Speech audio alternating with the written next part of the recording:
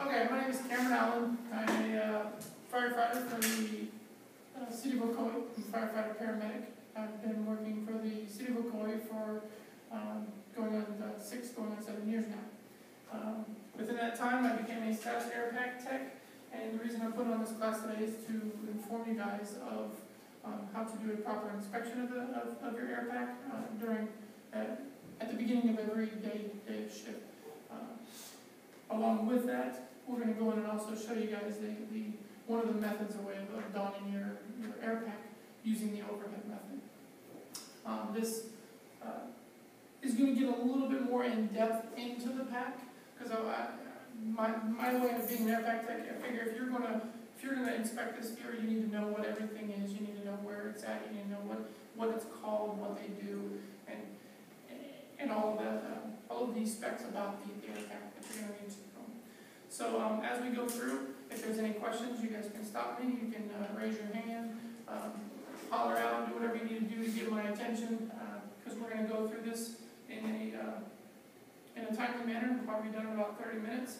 And if anybody needs to use any potty breaks or anything like that, you can go and do that as well. A couple little visual aids I put up here on the board for you guys. This is pretty much what the pack looks like. I have one up at the front desk for you. I also have, this one breaks it down, shows you all the different components that I'm going to go over today. There's a few of them that I don't have that are a little bit different within our pack compared to the ones that I found, showing you what the heads-up display, like I'll explain later on, and then also your shoulder harness. So a few little things I'll go over, and we'll start with the basic of the entire pack. Starting off with the bottle. All of our bottles that we carry here at the Ocoee Fire Department are carbon fiber woven bottles. All of our bottles are 4,500 PSI bottles. They hold about 45 minutes of air. Typically that's for a standard person sitting in a chair, kicking back, watching TV, and just breathing normal air. As soon as you put this on a person's back that's going to go into a fire and work for, put a lot of exhausting themselves into a fire, you're probably going to get about 30, maybe 35 minutes depending on how the person breathes. So you can't guarantee you're going to get 45 minutes of air out here, but it's just what it's been rated for. All of these bottles will have some of the bottle that as you go on, they get scratches, they get scuffs, but the bottles are still fine. They're still intact. Every 5 years, these bottles get hydrostatic tested. They come with a manufacturer's one that's written right on the bottle, and after every 5 years, they go back and they get retested again, they get re-stamped, and a new stamp is put on the bottle. All the bottles have a gauge on them. The gauge reaches all the way from full, which is 4,500 PSI, and works its way all the way down. You get your standard male threads on this end, and your valve to open the bottle. These bottles have a lock mechanism on them, so that when you need to, so if you're just sitting on something and you lean, you won't actually open your bottle or shut your bottle off. You actually need to push in the device and then rotate it to get the air flowing into the system. So, moving on to the pack. The pack has a lot of in-depth pieces. Starting off with the regular frame of the pack. The frame of the pack is an aluminum based pack. It's pretty lightweight. It's not the lightest weight pack that they make, that Scott makes, but it actually works out really good. It's durable and it lasts really long. For our department, this is what we chose to go with. So you may see all different configurations of packs out there, but this is the standard look of them. This is a Scott's 4500, which tells you that it's rated for the 4,500 PSI bottles. They also have a Scott's 2.2 bottle configuration, but we carry the 4,500 at this department. So basically, we're going to start off with one side of the strap. We're going to work our way all the way around to the next strap, down along the entire pack, explaining every little piece. And like I said, the reason to do this is that you should be have lots of knowledge about this pack before you do it, because this is your life safety inside of an ideal situation. So over your right shoulder, you're always going to have your shoulder gauge. On your shoulder gauge, you have two different buttons, but you got a couple other different indicators for you. First off is your gauge. Your gauge has a glow-in-the-dark background gauge that you can utilize. Of course, You can look over your shoulder in any dark situations to be able to see how much air you have. The gauge that's on here should match within 100 psi of your bottle. Okay, you're going to ask, how are you going to be able to tell what your bottle reads versus this? That's what you're going to check in the morning. You're going to make sure they're within 100 psi. If they're not, you're going to notify your lieutenant. You're going to go ahead and take this pack out of service, let them know that they need to get that adjusted and get that fixed. So like I said, that's going to be your shoulder gauge. That's going to show you how much air is in your bottle once you pressurize the system. Along the top here, you have 5 different lights. You have 2 red, 1 green, and 2 more red. These lights indicate for your pass device system. Your pass device system is a motion censored system that helps you in case of an emergency. If something were to happen inside of the fire, you can, if you are motionless for roughly 10 seconds, your system will start to activate, and from there it keeps going up and gets louder until it fully activates and screams bloody murder, which you guys will get to hear shortly. These lights alternate, the 2 on this side and 2 on this side. They alternate back and forth for about 3 to 4 seconds, and then they go on to the next stage. There's 1 green light in the center. That green light tells you that your pass device battery is good. The way you check that every morning is you push your yellow reset button 1 time, and as you see, the green light blinks. As the green light blinks, that means your battery is good. You're good to go, nothing else you need to be concerned about. If that green light does not blink, that does not mean you're allowed to change the battery. You cannot do anything to the system besides change the bottle. If anything needs to be changed, any batteries need to be done, you need to notify your air tech or tell your lieutenant and have this bottle taken out of service. The other 2 bottles, which is 1 which I just went over, was your reset. That reset is to check the battery and reset your pass device when it goes off and completely shut your system down. So it has 3 different functions that it can do. Through there, I'll go over those more in detail as we get along through there.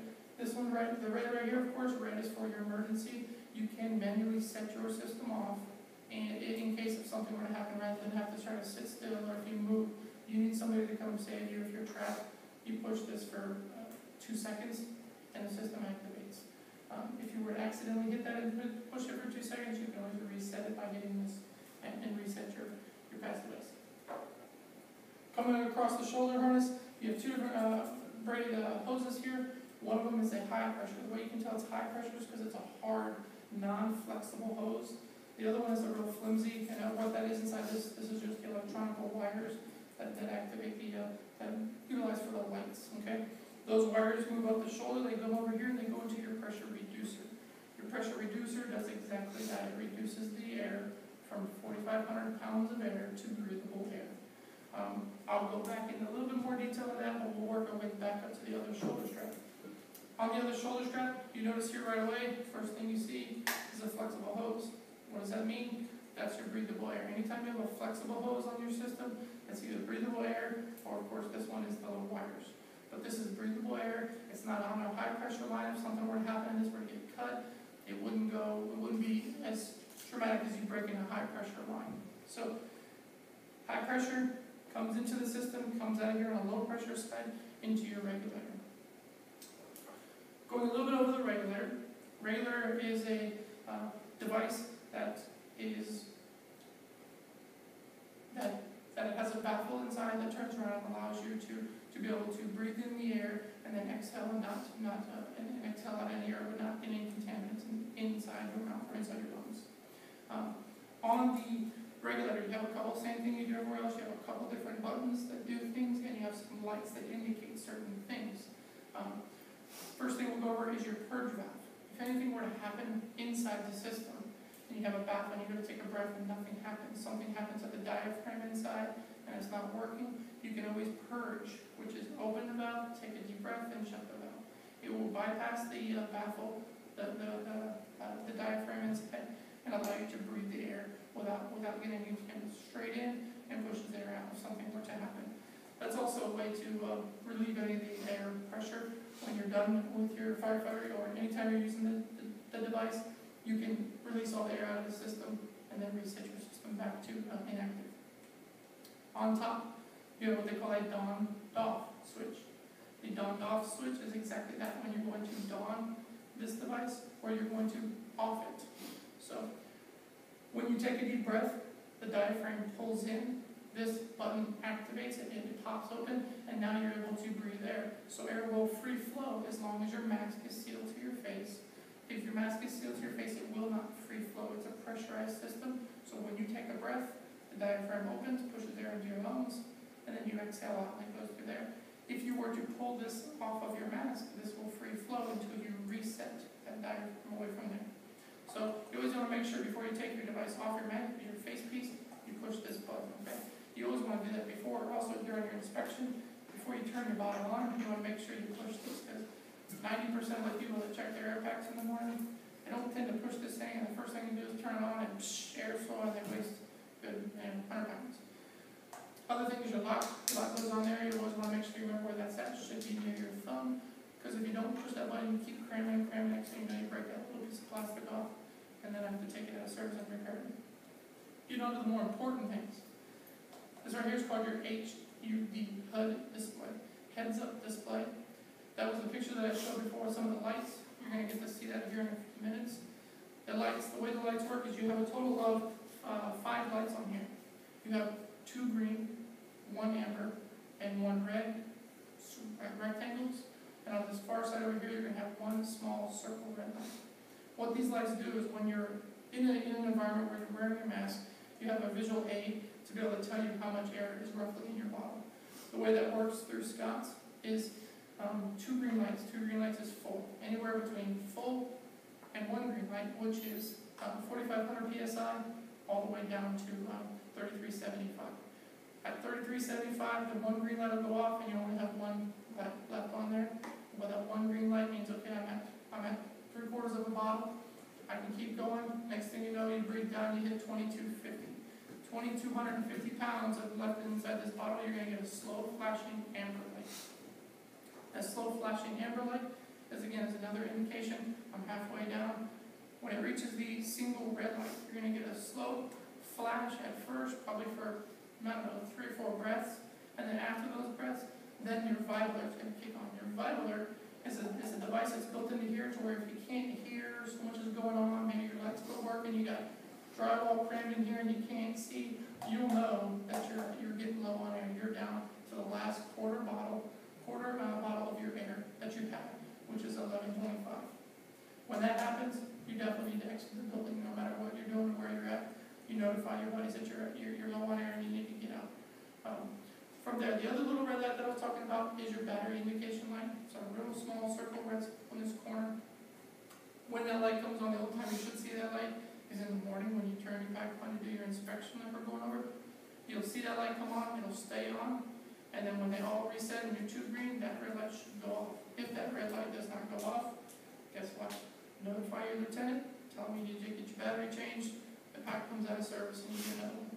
If you have an air pack tech that's on your shift, they can normally switch that out within a few minutes, okay? So it's not a critical failure. If something happens when you're on a fire, doesn't mean you can't go in and do what you need to do. It just knows that your heads-up display may not work at that time. So a lot of critical points here. If anybody's got any questions about these, a lot of, knowing your air pressures, and if you got any questions, raise your hand or ask any questions. If not, we'll keep moving on to the rest of the system. Any questions? No? Okay. I tend to ramble a little fast, so if I catch you off guard, just slow me up and tell me, hey, I didn't get what you were saying there. So we just covered the 2 shoulder straps. Those are everything that's in the front, everything behind you. You're pretty much not really going to know much about while you're wearing a pack. Is your pressure reducer. Coming from a user side, there's not really much you need to know except that this does exactly what I said before. It reduces high pressure air into low breathable air. You look into the system, you come down, you see this one hard line, you definitely know that that's a high pressure because it's really hard, it's really stiff. This one over here is really flimsy, so that must be low, right? You know that this comes from the bottom up into here, goes through a bunch of valves and chambers, reduces it down to a breathable air, and comes out of the 2 other ports. From there, like I said, this hard section line here that you can't pinch or close off, this connects into your bottle. Things you want to check after that you should check before ever changing your bottles is look inside here and make sure that your O-ring is an O-ring. There's a little clearish white colored O-ring inside here. You want to check that and make sure it's there, because if not, you will continuously leak out air, and you won't get a good seal on your bottom. Down here, this is what you call a RIC-UAC connection. This RIC-UAC connection is something that is universal across the United States, across the world, that tells you for any type of RIT team activation, or anytime you have any type of